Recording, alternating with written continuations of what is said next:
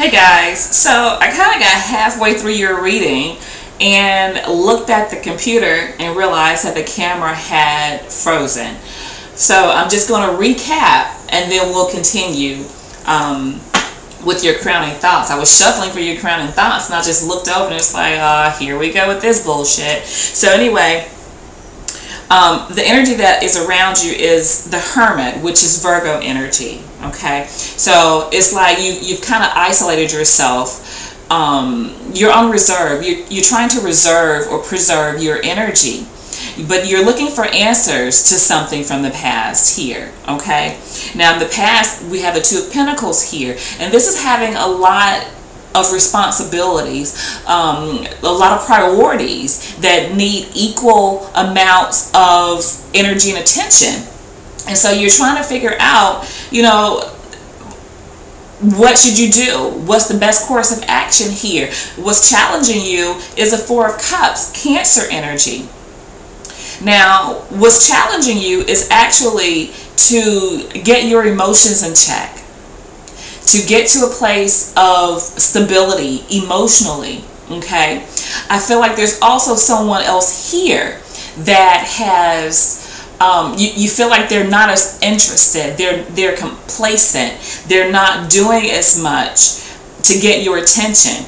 And so I feel like you guys have kind of taken your attention away from them because you feel like that's what they're doing. So it's like, I'm not going to, I want somebody that wants me, is what I'm getting from you. So even if you like this person a lot, if they act like they're pulling away, then you're going to pull away, is what I'm sensing here from you guys. Okay, now the underlying issue here is this person's not giving you the attention that you want. Six of Wands, Leo energy. They're not making you feel like you're special. They're not making you feel like, okay, you guys can move forward and be successful together. And I feel like you are like kind of rewinding time in your head and trying to figure out like what went wrong. Did you not do enough? Did you do too much? And it's like you're going over this and over this and over this, and you're kind of like removing yourself from the situation without physically removing yourself. I feel like you're pulling away is what's going on here. So let's see what your crowning thoughts are. Crowning thoughts. And for some of you too, what I noticed is that there may have been a situation where there was more than one person for you guys and you were trying to like divvy up your time, and somebody may have felt like they weren't getting enough of you, or a situation where this person felt like you had more time for other situations like your home, your children, your family, and not enough time for them. Okay, let's see. Crowning thoughts for Libra. Crowning thoughts for Libra. Ace of Swords, something you're trying to figure out. But, I'm getting that you guys feel like you already know what the deal is here. You know what the truth is. Some of you feel like you've wasted your time in this situation with this person. Something you feel like you've seen previously and maybe that you kind of looked over, but now you're like looking back at it with the freaking magnascope. Magnifying glass rather. Magnascope, microscope. So now you're like picking things, apart. But you feel like you already know what the deal is here with this person.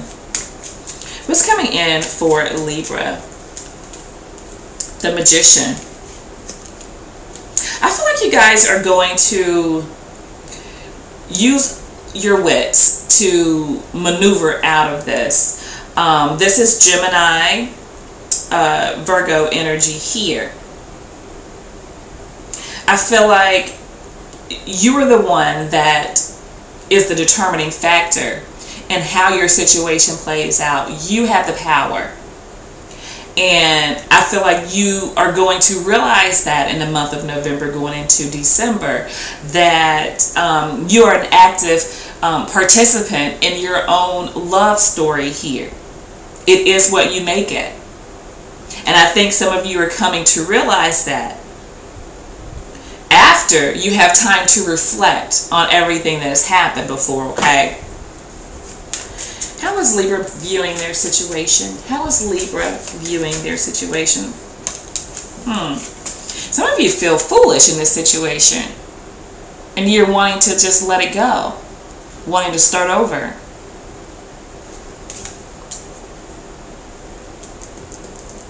Some of you are wanting to get out of this.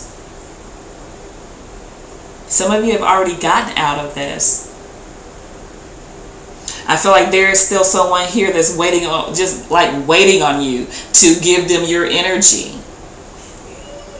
And you're just like, I'm over this. I'm on to something else for some of you, okay? Aries energy there. What is the influence here for Libras? Ten of Pentacles. I think you're more concerned with having stability in your home, feeling secure, having somebody that is committed. I don't really think that your emotions are that invested for some reason, I'm hearing, in this situation. I feel like you're more invested in your personal security than in this person, to be honest with you. You want to make sure that your home life is everything, with or without this person. Your peace of mind, establishing something for yourself and your family. A lot of you are single parents, I feel.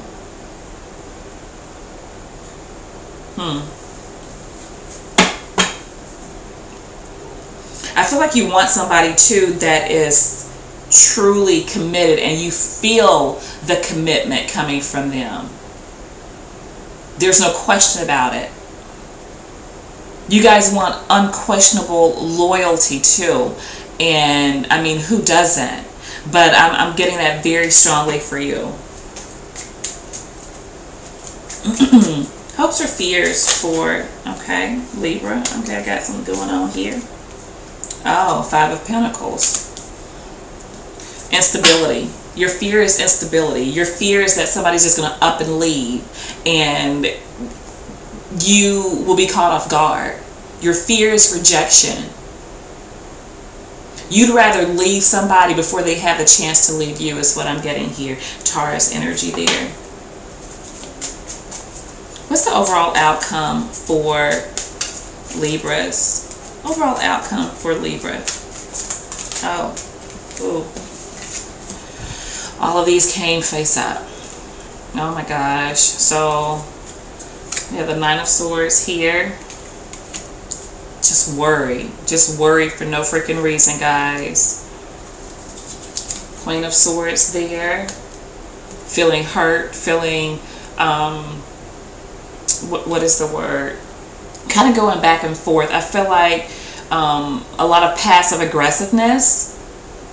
Because I'm feeling like when you guys get hurt, then you like, you know, you lash out. But you lash out subtly, or you say nice words. I take that back. Nope. You say you say not so nice words in a nice way is what I'm getting here. Sometimes you may actually lash out and say something hurtful, but very like